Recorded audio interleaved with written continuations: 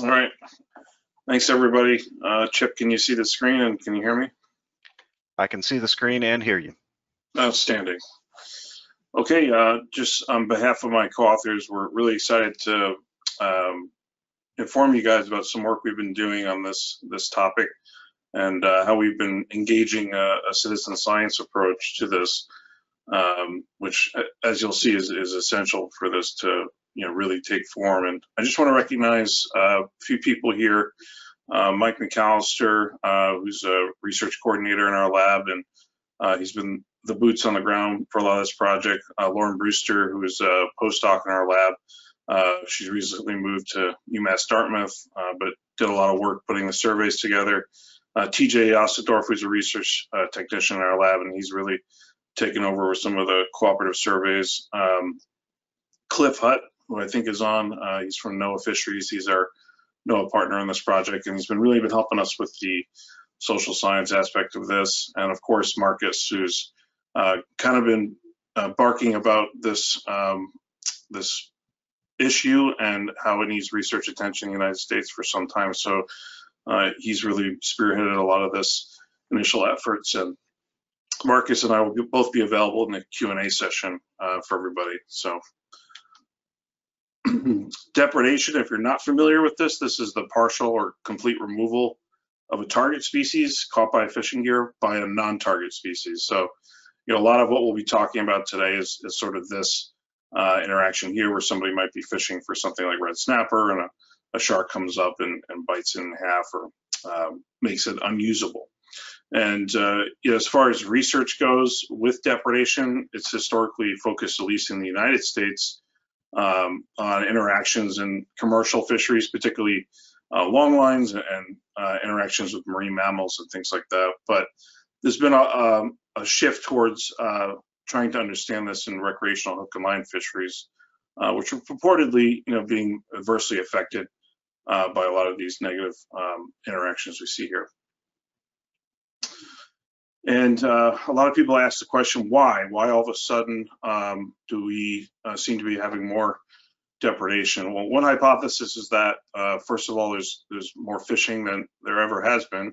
Here's some graphs here just kind of showing you the number of anglers reported. As you can see, there's been a steady increase in that over the years. But also concomitant with that has been some of the first signs of recovery of shark abundance that we're seeing in some stocks here. So, a few years ago, John Carlson, who works with NOAA Fisheries, put together a great paper saying, are we ready for elasmobranch or shark and ray conservation success? And one of the potential consequences of this that was discussed was these potential negative interactions. And this has become a very hot topic, particularly in Florida. And it's been somewhat polarizing as well. We've got a lot of groups interested in this and advocating one way or another depending on their what their industry is. And some of this is being linked to other types of interactions, not just shark depredation, but also shark bites or negative interactions all the way up to New York. So this has become a very very hot button item. Locally here in Florida, it's been probably at the forefront of the news compared to the rest of the United States, and has led to a controversial tournament that was held this past summer, which is kind of manifestation of this sort of perception of where sharks fit in the ecosystem and how damaging they're being to some of these individuals who make their livelihoods on the water.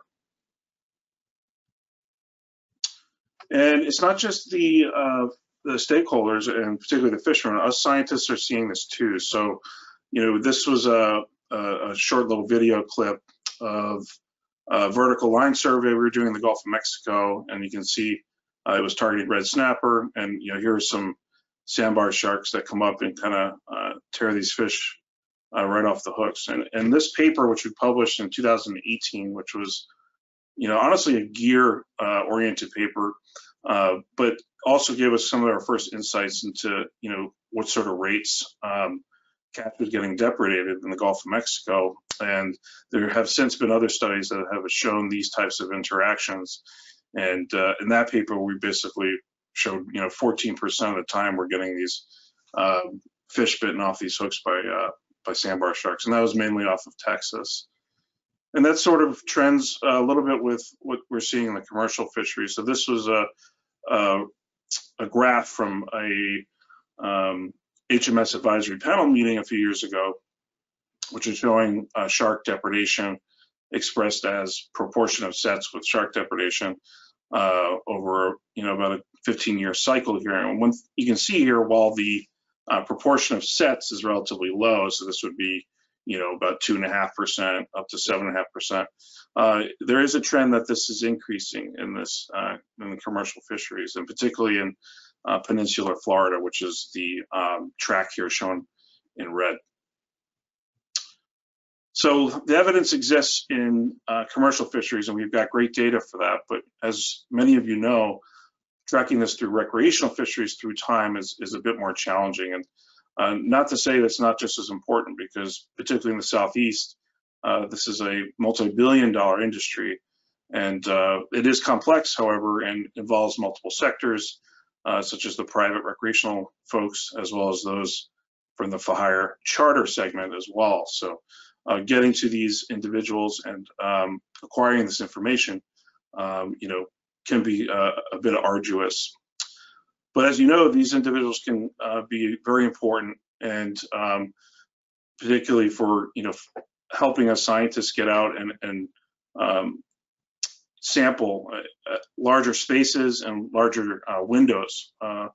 And this is nothing new to NOAA. At least there's plenty of programs out there where they've been able to leverage citizen science approaches, from anything from whale watching to tracking marine debris and that kind of thing. Why couldn't we do this for monitoring shark depredation? And this is really important as well, because this type of approach has been demonstrated to foster trust and buy-in in those results by the stakeholders. And of course, it fosters a lot of engagement. So, this is, somewhat of a well-demonstrated approach to tackling these types of problems that are affecting these stakeholders. And we have, pretty good proof of concept. So there's actually a study that came out just this year by Grace Castleberry, who's a finishing PhD student up at UMass, and she works in Andy Danilchuk's lab. And they put out this paper, When Fishing Bites, Understanding Angler Responses to Shark Depredation. It's a really good paper. I highly suggest reading it. And this was sort of on a national level, trying to get a gauge of what anglers are experiencing in terms of depredation. And they actually found quite a bit of this out there, and people being the most affected are particularly fishing guides, so those people who are on the water all the time. And another thing that came out of this, as you can see in the lower map from this figure, is Florida's really emerged, at least based on their survey, as a hotspot for this. And actually, this prompted the FWC to do a predator interaction survey, which they completed last year, confirming much of these types of trends. But for us, we're really interested in depredation, particularly in recreational fisheries. So if you can use the analogy of us being kind of these detectives and approaching these crime scenes of shark depredations, what we really want to know is, who are the victims here? So what species are actually being depredated upon? Who are the culprits? So, what are the species of depredators, and at what rates are they potentially damaging these fish? And the last part is sort of understanding the scene of the crime. So what are the environmental conditions that are fostering these depredation rates? Are there differences by season, or that kind of stuff, space, where you are in Florida or elsewhere? So that was our first goal, to kind of characterize depredation. And a second goal of our project has been to evaluate fishermen perceptions. So how do fishermen perceive depredation to be trending? Is it going up, going down? Who are the key species? What types of factors do they think facilitate these interactions, and things that we haven't thought of as well. And what are the effects on their fishing practices or fishing motivations? So do they stop fishing? Do they change where they fish? All these types of things have yet to be captured. So we took a stab at that. And then using all that, trying to understand their stance on shark management. So our approach, engaged a citizen science method to look at shark depredation, and we've been focusing mainly on recreational hook and line fisheries in Florida. And we've done this with three major methods: a social media analysis, angler surveys, but that are a bit more targeted to the environment, and then a genetic analysis where we're kind of doing a bit of forensics, where we're going out and working with the fishermen, training the captains to swab fish for remnant DNA so we can better identify the depredators. So we'll talk about the social media analysis first. And this was a page on Facebook called Sportsmen Fighting for Marine Balance. It was something that was initiated by an old partner of ours, Captain Pat Price, who unfortunately is no longer with us. His page, however, has lived on. We've had some great communication with the folks who are running this now, and this group has actually exceeded this amount now. So it's over 6,000 members, and what these individuals like to do is post pictures of these depredation incidents, and we can use that to do something called content analysis to understand what species are being depredated, and then if there's available context, messages about where this was or what they were, what kind of gear they're using, we can also evaluate maybe where this is happening and when. So we've to date gone through over about 2 years of posts, which are about 654 original posts. And to no surprise, sharks have been the most frequently implicated depredator. It is important to show, though, that oftentimes the shark is not seen, which makes sense because a lot of these interactions happen at depth. It depends on how the fishermen are whether fishing pelagic or on bottom. Bull sharks have emerged as the most commonly reported species that's depredating catch, and the catch is comprised 68 different species, and this is just a smattering of sort of the top 10. So you can see red snappers up there, and really 80% of the depredations comprise three complexes: snapper grouper, highly migratory species, as well as coastal migratory pelagic. So, and again, these are just sort of example pictures of things people have posted. So the coastal migratory pelagics is very much dominated by kingfish, or also known as king mackerel. So that's been a highly reported species getting bitten. So that information has been really useful to us and providing context. We also distributed these surveys for anglers to fill out to get a better gauge on not only the depredation rates across various sectors, but also what type of perceptions these individuals have. So these are just little screenshots of our survey that we distributed 4 times over the course of the past year. So every 3 months we were doing this to try and capture different fishing practices, different types of species being targeted, and so on and so forth. So to date, we've analyzed 3 rounds of these surveys. We've had about 1,700 responses and a very high acceptance rate. So just over 2% of the folks who were surveyed decided not to choose the survey. A large majority of these individuals were recreational fishermen. This was done using the FWC license database, and over half of these people on average experienced depredation. So in terms of that proportion of catch they're experiencing as depredated, you can see the numbers are are fairly all over the place. So these bars really show you the number of individuals experiencing depredation by different proportions. So this bar over here, these are 20 or so individuals that are reporting 100% depredation on their most recent trip. But this dotted line kind of shows you the average across the board for the past 3 rounds of surveys we've looked at. So it's quite variable, but on average, we're seeing just shy of 40% depredation rates. Now, if you break this up by sector, we had an opportunity to do that. You can see by charter for hire, commercial, and head boat, which you can see a lot less reporting here, these are voluntary reports. Keep that in mind. So, and then we do have some individuals who gave us input from shore or pier recreational fishermen, but primarily a lot of our work has been coming from the recreational folks who are angling for boats.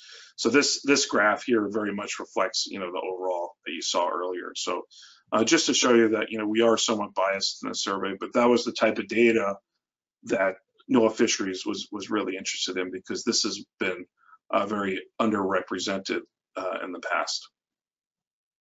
We also took a look at this by region. So this is showing you across Florida. So we broke this up into the Florida Keys, Southeast, Western Panhandle, Southwest Florida, Northeast Florida, and Big Bend. And these numbers here show you the number of responses for each of these. And then what we've done is we've categorized the primary target species, right? So target species really is a target complex. So we were a little creative here because we did have some interesting groupings, but what you can see is a lot of these blue bars tend to be people who have experienced depredation tend to be fishing for snapper grouper primarily in the Florida Keys, but you can also see a large majority of these individuals are also fishing for dolphin, wahoo, and blackfin. That's not a true management segment, I know, but partially does kind of align with the fishery techniques and styles. You also see these yellow bars, in particular off of Southeast Florida. These are the pelagic, so primarily billfish, sailfish, that are highly migratory species, so managed by the HMS group, and quite a bit there. And then as you move through other parts of Florida, you see larger dominance from the inshore sport fishing group, so things like snook and trout and that kind of stuff. But so this kind of reflects a lot of the just fishing practices in these different areas. As you guys know, depending on where you are in Florida, particularly the Atlantic versus the Gulf, the shelf is different distances away, and that also changes as you move from South Florida on the Atlantic coast to the North Florida. So these things can reflect many differences in fishing behavior as well. But it was a good way for us to kind of get a sense of, by primary target complex, how are people experiencing depredation. So for snapper grouper, these are the main species being reported as you move throughout the state in those various regions I was just telling you about. And again, to no surprise, you see quite a bit of red snapper, both the Western Panhandle, a bit of the Big Bend in the Northeast area. And as you move south through the state, where things, to bottom bathymetry and also temperatures change a bit, you're seeing some more of the tropical species come into the mix. So mutton snappers are more popular, being reported as depredated in the Southeast region than any other region. And then, of course, yellowtail snapper in the Keys and Southwest. So one thing we were interested in doing is seeing what proportion of respondents are experiencing depredation by target species complex. So here they are again, the same colors you saw earlier. And one thing you'll see is we kind of made this group deep water snapper grouper, just because a lot of these folks were kind of using somewhat unique ways to catch these fish, deep dropping, electric reels, and so on. We didn't get a ton of respondents there, but every single one has experienced depredation. Very high levels of depredation in HMS pelagics, as well as dolphin, wahoo, and tuna. And then snapper grouper is still up there above 60%. as well as CMPs or coastal migratory pelagics. But as you get inshore, you're seeing a bit, less of a, proportion of respondents experiencing depredation. So I think some of this has to do as well with just the styles of these fisheries. So, if you look at it from left to right, these tend to be fish that are, further and further from the vessel potentially as they're initially being caught. So it takes longer to land them. Some of them fight harder and so on and so forth. So this could be a reflection of that, but we need to look at the rest of the data still. Asking fishermen, what they perceive as the most important depredator. This is showing you a word cloud. It's actually semi-quantitative. So the size of the letters correspond to the number of responses. So you can clearly see bull for bull shark as the number one species being reported. And this is outside of the sportsman focus group. This is now statewide. So we're encompassing many more fishermen than the Facebook group was identifying. So that those things seem to be very consistent.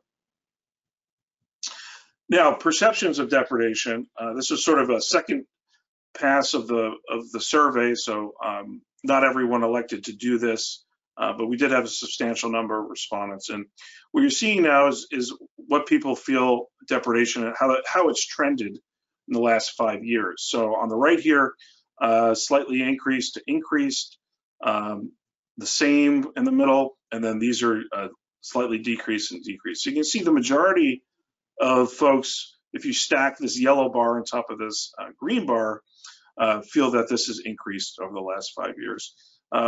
Interestingly, though, there is a significant portion of the population, at least the recreational fishing population, that perceive this to have remained the same. And there's lower proportions of folks that think that this is decreased. This becomes more interesting when you break it up by sector.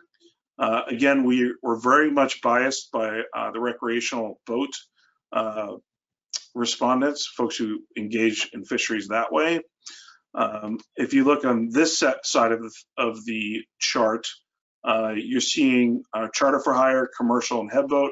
You can see that these have higher and larger sizes of yellow bars as well as green. You can see there's a lot of consensus here that the depredation has increased in the past 5 years by these individuals. So again, the sample sizes are smaller, but we are seeing some of those consistent trends out there. And on the reverse side, if you look at the recreational fishery, you can see there's a lot less folks who think that this is increased, but it's certainly still there. One question we asked is, how does the potential for depredation influence how often you go fishing? And you can see overwhelmingly here, this seems to have no effect. So over 80% of the respondents, don't change their behavior based on the potential for depredation. However, when it does happen, we did find that about 90% of these fishermen altered their fishing practices, and that was really broken up between changing locations. So over half of those individuals, or a third of them, just stopped fishing for the day. So now linking this back to conservation measures, you can see folks who do experience depredation are clearly less willing to support shark conservation initiatives. So this comes as no surprise. This confirms a lot of work that Marcus has done in the past. He's targeted particularly shore-based fishermen, and he has found a lot of this, some congruence between what the patterns we're seeing here as well as there. And this is sort of the same graph, but again, we're breaking it up by sector. So in the black box, these are folks who are a lot more reliant on the on fishing as employment. So you're seeing much stronger opposition in the commercial sector, but again, our samples are relatively low. But similarly stronger opposition to support conservation in charter for hire.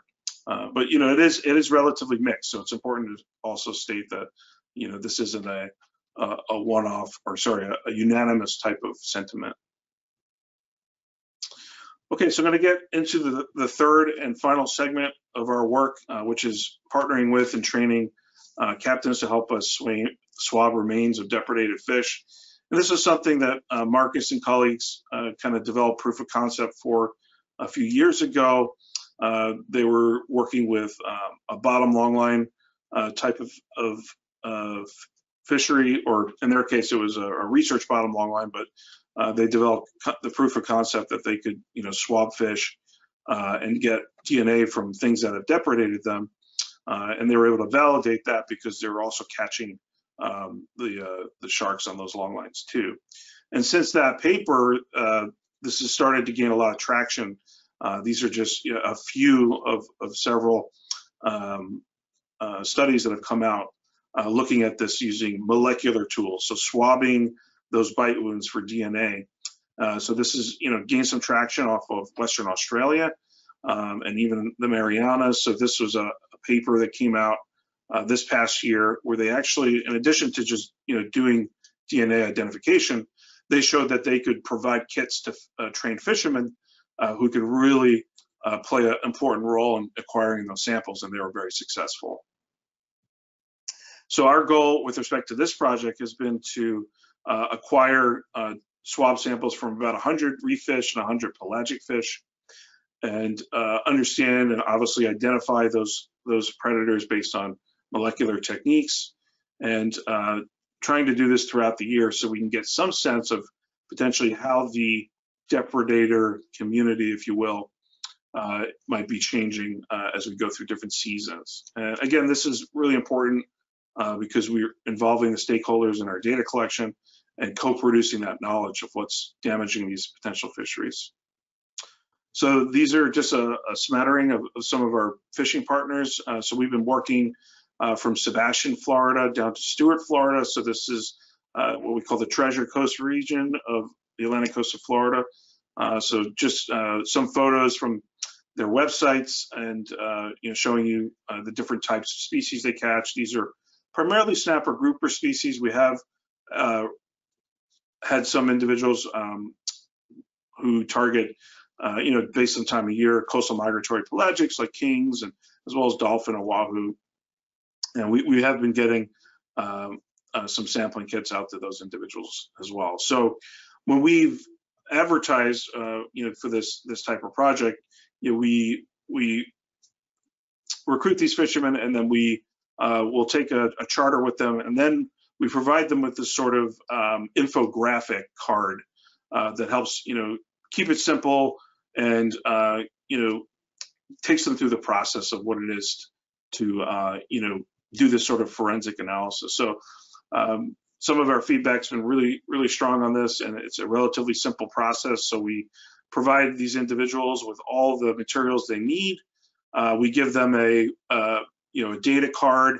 We have them take a photograph of the depredated fish carcass, and then they kind of put everything into a bag for us and call us when they're ready. And they can also even scan this sort of QR code, which will take them to a place to upload a photo, so we can kind of validate what's going on and so what have you. So this is an infographic developed by Marcus's group, and has been very effective. So far we've had about 40 swabs collected from 30 specimens. So we're double swabbing a little bit to ensure that we're getting enough DNA, and that has been showing to work well. So far we've successfully sequenced about 15 specimens, and that number is going to go up because we've identified a step in the sequencing process that gives us better confirmation. So that's been very, very promising. And we've identified about 6 species so far of depredators. So consistent with some of the other trends we've been seeing, bull sharks have been most commonly identified from these carcasses. We have had some sandbars as well as lemon sharks, silkies, a sharp nose, which we're still a little bit unsure about, but we're getting some verification on that, as well as one great hammerhead. So these are kind of the species, again, that have all been reported in the other components of the project too. So just to wrap this up a little bit, we're seeing bull sharks as a primary depredator that's been seen across the board on the surveys, the swab analysis, and what folks are reporting on the social media site. Snapper grouper and HMS fisheries are clearly being affected by this. To what degree we're not quite sure yet, but we are starting to get some of the first information on these depredation rates, and some appear to be much higher than others. So that's important to keep in mind moving forward. But there are clearly differences in perception of depredation. It really depends on the user groups. We're seeing a lot of differences, of course, between people who make their living on the water versus folks who are a bit more uncommonly on the water and just fishing recreationally. Our swab analysis is clearly ongoing. We're well short of our target goal of about 200 samples, so we'll be ramping that up in the last phase of the project here. And one thing we started doing was hopping aboard some of these charters so we can further quantify depredation rates. It's a lot to ask the charter captains, already, to do the swab analysis and all these other things. And oftentimes these individuals are also, trying to manage their crew and their customers. So we kind of made the decision to hop aboard and really get at some of these depredation rates ourselves, obviously in collaboration with those fishermen. And clearly this is a complex problem. It's going to require some innovation solutions. In that sort of vein, just a quick mention of our new NOAA BREP project. For those of you that are not familiar with BREP, this is the bycatch reduction and engineering program. And we're testing at scale some of these shark bands zeppelins. So these are magnetic deterrents that are designed primarily for bottom fishing, and they are designed to basically serve as terminal tackle. And in the process of bringing your bait down to the bottom, also keep sharks, or purportedly keep sharks, off of these fish. So there's been quite a bit of testing on this in Australia, which has shown some measurable success. I think it's certainly showing it's making it more difficult for those predators to get to these struggling fish. It doesn't 100% stop this or prevent it, but I think anything we can do at this point in time would be helpful. And this graph here is actually showing you some work we were doing. We're actually quantifying the magnetic field, the footprint, if you will, of that. And the whole point there is it's supposed to overwhelm the sensory system of these sharks, which is very sensitive actually. And in so doing, we'll keep them off of these struggling fish. So we're trying to, marry our findings on the magnetic footprint with how we might, propose these gear configurations to achieve the highest effectiveness and deterring depredation. So in closing, I just want to really thank our fishing partners. This would not be possible without them. In particular, Pat Price, rest in peace. His legacy still continues here. These are some of our captains who've really stepped up for us, as well as the folks on the Sportsman page, particularly Captain Doug Coven, Robert Fly Navarro, and Jason Paquin. They've been really accommodating for us to peer into what they're experiencing and sharing that knowledge. So I really respect their accommodation. And just to acknowledge our funding sources, most of the work I presented to you today has been supported by the NOAA Fisheries Cooperative Research Program. And like I said, moving forward into next year, we'll be shifting gears and working on our BREP, so the bycatch reduction and engineering grant, which we just started. So keep in touch with us. This is our contact information on our Twitter and Instagram handles. We have a Facebook page. Our lab webpage is fisheco.org, and you can do that. You keep in touch with us and keep abreast of the various changes and findings that we're going to be gaining with these projects. So with that, I'll say thank you for your attention, and we'll open up for questions. And I'll turn my screen on. All right. Thank you for a wonderful presentation. Matt, I'm going to take control from you again just to go over how to use the webinar real quick. Just a reminder on how to use the webinar. You can raise your hand by clicking on the kind of turkey icon. If it's green, that means your hand is not raised. In order to raise your hand, it should turn red. And once we see your hand raised, I'll unmute you, and you'll hear you're unmuted by the software. And make sure your microphone is green. That indicates that you've unmuted there on your end of the webinar. You can also type a question into the question box. So with that, are there any questions?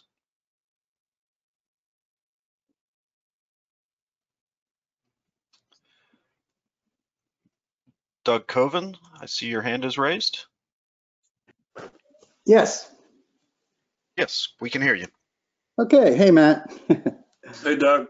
How are you? Great presentation. Thanks for everything you do.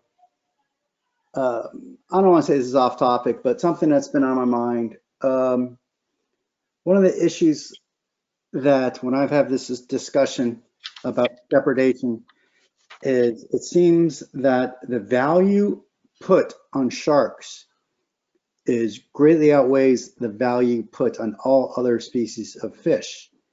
And had we been talking about, say, barracuda depredation, I don't think we would be here right now. I think they'd say, well, go catch more barracudas.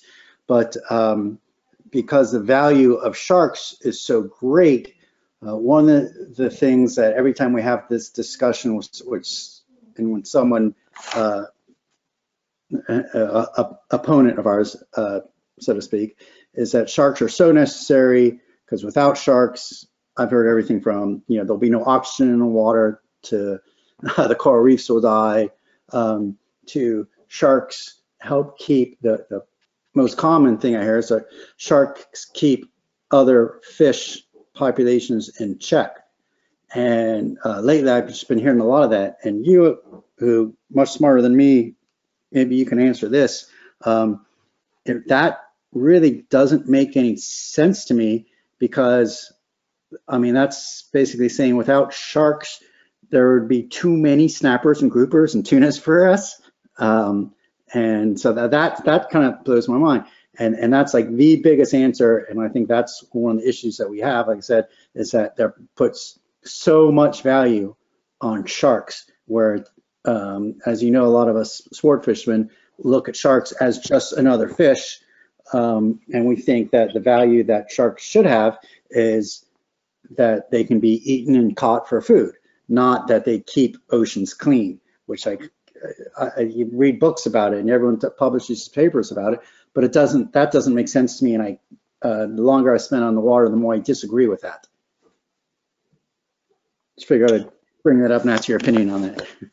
Yeah, I mean, like, look, they've been around for, hundreds of millions of years, right? So, we tend to think that, they're a representative component of an ecosystem, right? So, the research that has been done to show, the ecological importance of sharks, which I think is what you're referring Correct. to, Mm-hmm. has, shown in certain situations, you can, if you don't have sharks around, other things get out of balance, and so on and so forth. It depends on the situation and where, and that's been very difficult to demonstrate, I think. Clearly in South Florida, as you know, there's other economic importance of sharks, with the I guess Right. the ecotourism industry and that kind of thing. So, I think there are kind of several but very subtle reasons as to why, those animals belong in the ecosystem. And what's interesting, and Marcus might have some some input on this is, I think some of these interactions that we're seeing, between fishing activities and sharks, most of the time it's not really what they're always eating, right? This is sort of an artificial interaction to some degree. So, I think if you were to look at the stomach contents of bull sharks, for example, right? Like, my knowledge is from the younger animals, right? Because they're a much easier, abundant supply, and you can look and see what they're eating. Most of what they're eating is catfish and mullets and things like that, right? So, as we know, there's quite a big mullet run that supports other fisheries and that kind of thing. So, that's just one example. But maybe Marcus has something he wants to say. Are you there, Marcus? I am, yes. Can you guys hear me? Yes. All right. Well, first of all, Doug, hi, I'm Marcus. It's a pleasure to meet you. Marcus. And before, let me just throw something up. One of the reasons I brought this up too was because the last NOAA presentation, the last webinar I watched, they start the whole presentation with, oh, of course we need, the population of sharks needs to be at this because without them, other fish populations would die out. And they had this blanket statement that was and that was the basis of their whole webinar, and they put it out there, and I was in the background like, what are they talking about? Because we, human beings keep snapper and grouper and other fish populations in check by catching them, I feel. So, yeah, Doug, a couple of thoughts on that. This is Marcus Dryman.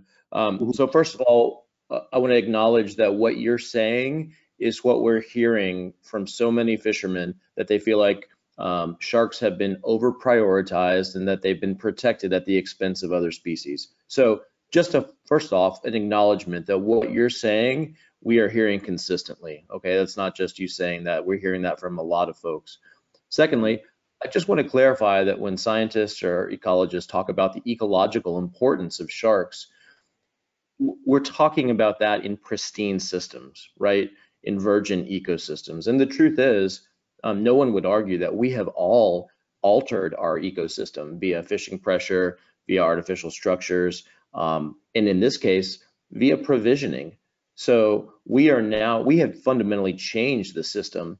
And just like Matt said, it's not a natural component of these sharks' diets to feed exclusively on billfish and big red snapper and things like that. So they're changing behaviors in response to how we've altered our ecosystem. So that's something I think that's important to sort of keep in mind.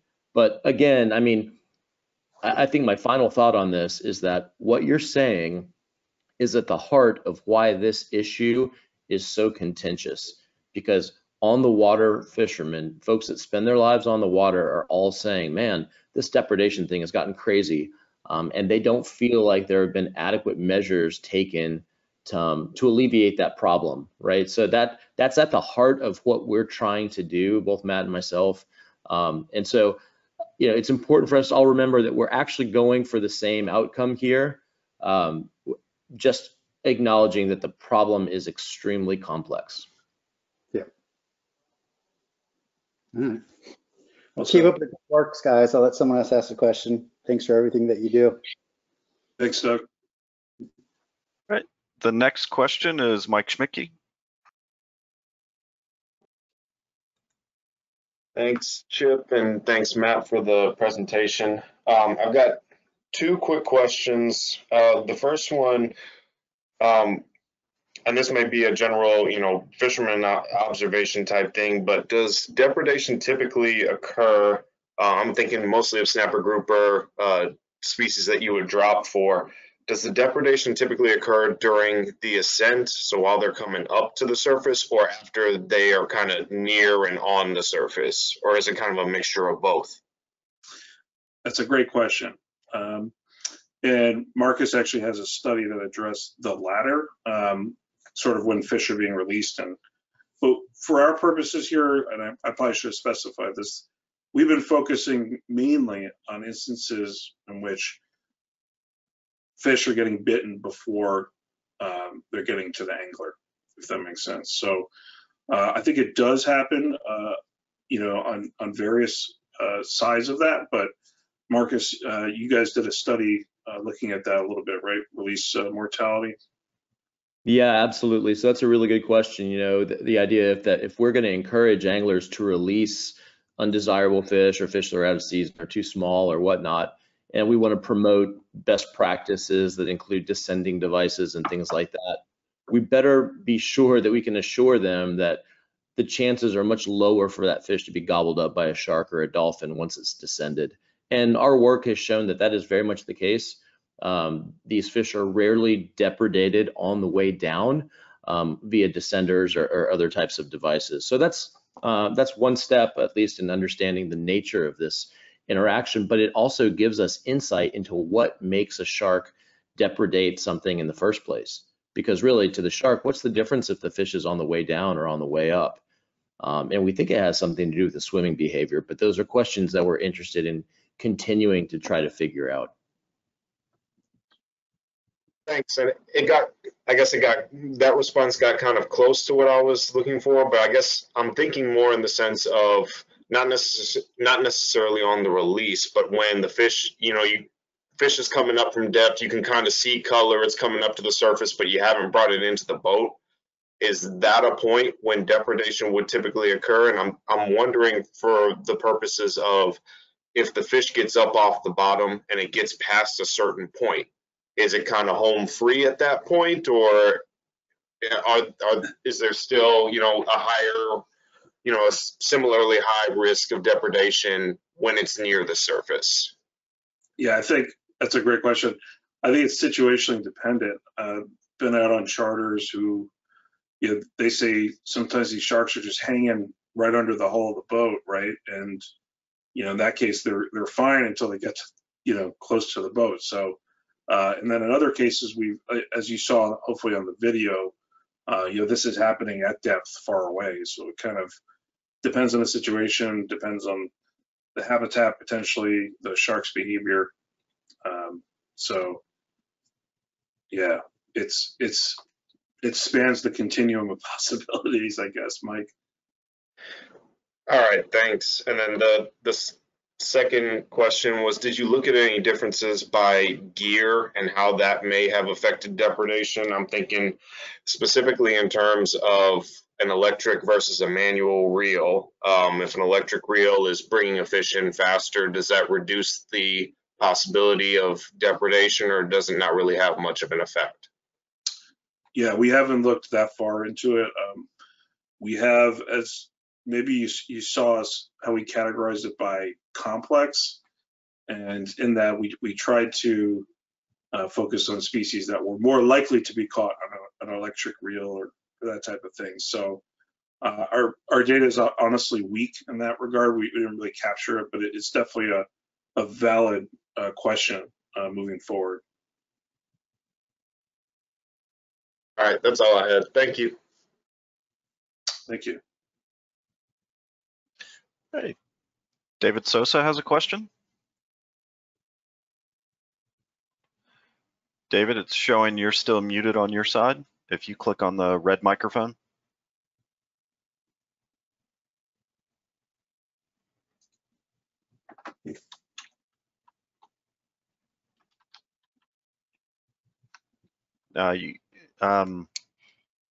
It should look like a red microphone.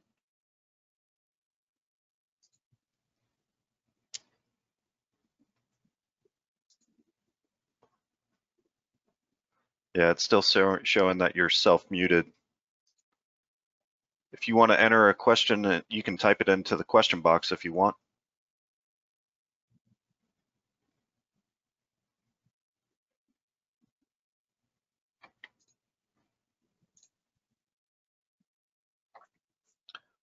While we're waiting on David's question, I was wondering if you noticed any impact in the results of maybe somebody that's been fishing longer, having been around for a little bit longer. Do they tend to have different perceptions of somebody that's kind of just started in the fishery?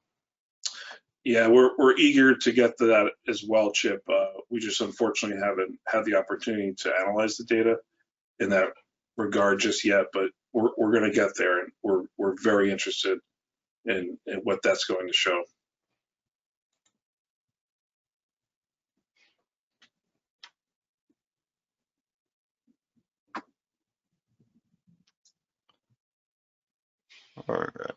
All right, David has entered the question. Let me find it real quick.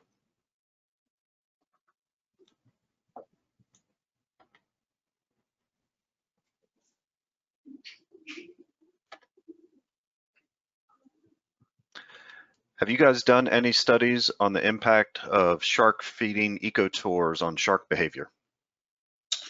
No, and thank you for your question, David.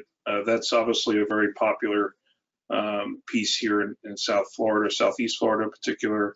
There's several different outfits doing that. My hypothesis is that there's some relationship. I just don't know what. You know, so it would take a bit more delving and maybe some more monitoring of what's going on. But you know, I know a lot of the fishermen in this region do seem to think that that has a major effect on shark depredation. At the same time, you can see, you know, in these data sets that are kind of more regional, that we're seeing some higher prevalence of shark depredation, you know, commercial fisheries, obviously recreational fisheries too. So, you know, there's a potential interaction there. It may, you know, amplify those interactions. And Marcus, do you have any input on that one? Yeah, thanks, Matt. I do.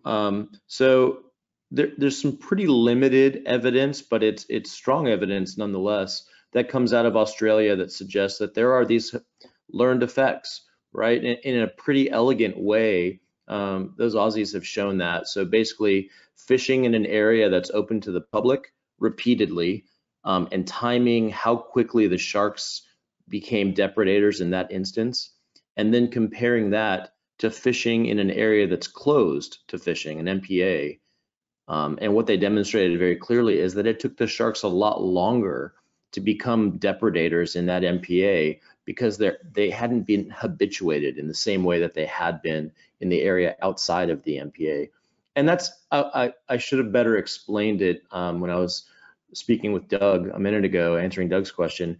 That's kind of what I'm getting at here, is there's a lot of behavioral aspects to this that are just so difficult to deal with.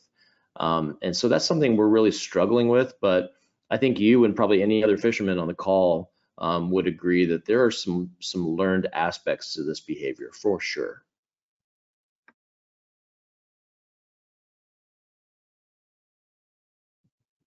Yeah, and staff from Florida Fish and Wildlife had indicated from their study on depredation, they found more experienced long-term fishers across commercial, charter, and recreational anglers had the most negative sentiments towards predators responsible for depredation, and were more likely to see an increase in depredation. Okay, right.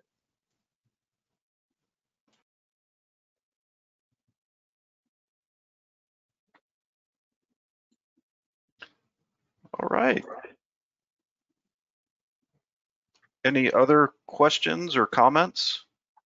I think this is a really good discussion. I'd like to keep it going while we have their time.